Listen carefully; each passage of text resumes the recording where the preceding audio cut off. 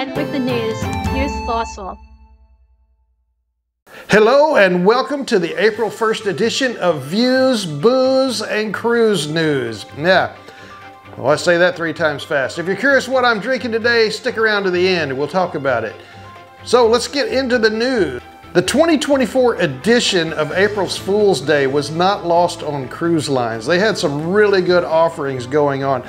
Royal Caribbean Australia showed off a water slide that cascades off into the ocean and gave an idea of that you could get ready to experience all the thrills while sliding down a 620-meter slide before relaxing in the ocean with your favorite floaty.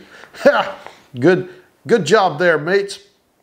Carnival launched a waterproof bag to allow you to eat pizza around the pool. Cruisefaut Proxis debuted its cat theme new build design, and then MSC Cruises posted an anti-gravity cabin concept.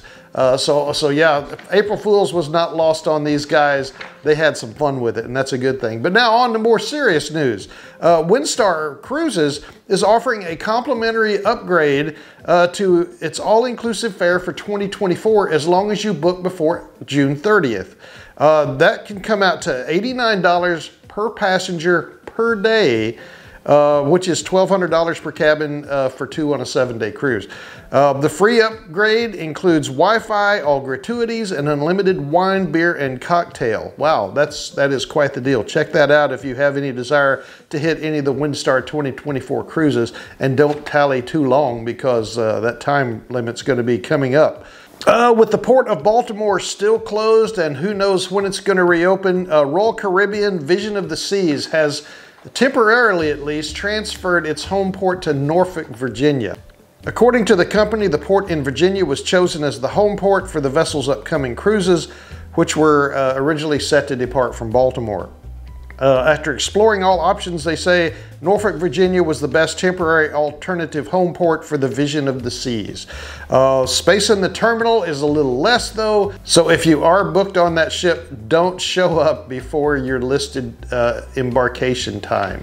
It's not going to be able to handle the load. The company also tried to make things a little more right in that if you currently have pre-scheduled transportation for your arrival, like flight, car rental, yada yada, and include a change fee, they were going to cover up to $200 US per person for domestic changes and up to $400 per person for international changes. And you know, while they're at no fault for what happened in Baltimore, it's good to see that they're taking steps to reduce the pain for the travelers. And then finally, Virgin Voyages Valiant Lady has completed its inaugural season of sailing out of San Juan, Puerto Rico. The Valiant Lady began sailing from San Juan in January of 2024. Valiant Lady embarked on its final 8-night sail from San Juan in March. After completing the season in San Juan, the ship will return to Miami to operate round-trip cruises ranging from 4 to 7 days. In December, Puerto Rico will host another Virgin Voyages ship. And this time it's going to be the Resilient Lady sailing from the port starting in December. So that's the cruise news for today. And if you're curious what I'm drinking here today, it is the Balaton Chocolate Toffee Chocolate Whiskey. Very good stuff, very sweet on the palate, and has just kind of a nice kick to it. So anyway, till next time, happy cruising and we'll see you later.